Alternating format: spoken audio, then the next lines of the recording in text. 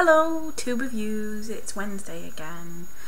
I just watched Glee this week. It's amazing. And I cried a lot. And I'm such a wuss, but that's what I did. I'm exhausted. I look like I have no makeup on.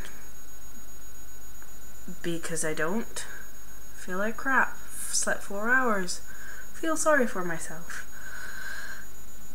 So this week we're talking about what we're doing for our communities, and really I don't do a lot. I've been thinking and thinking. I teach. I'm a teacher. Does that count? I think it might have to count, because otherwise I come up empty. I've got zilch.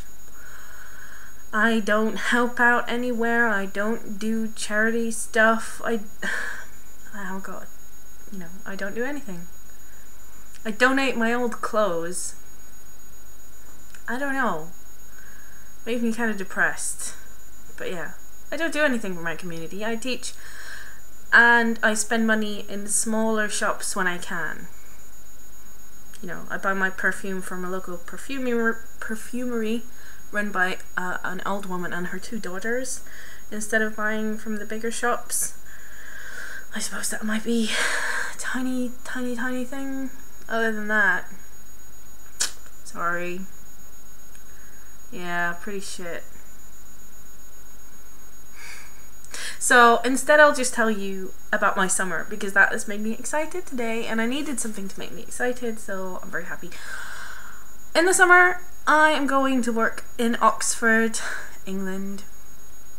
Obvious, but yeah. Going to work in Oxford between June 18th, something, until August 5th or 6th, which is going to be awesome. I'm going to be the director of studies, which means in like a language centre. I'm going to work with STS. And basically I'm just going to be in charge of the teachers and the testing and the groupings and stuff. And I'll have every weekend all summer to myself in England. Hell yeah! So there will be meeting of people, seeing of things, and generally awesomeness. And going to see Rufus Wainwright live in London in July. Pretty awesome summer to look forward to. Ooh! I have to show you.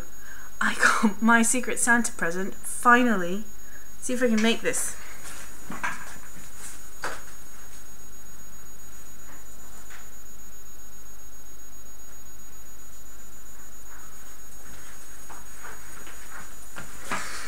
There we go.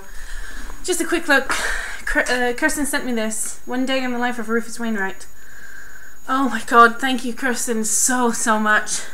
I love this. It's amazing. The pictures are amazing. Rufus is amazing. Oh, that doesn't look very amazing, but Rufus is amazing. And basically the whole book is, it's just fantastic. Look at that. This gorgeous little man. And it made me cry to read the stories. And oh god, look. Oh, I can't do this. There we go. Thank you, Kirsten. Made me so happy. Thank you.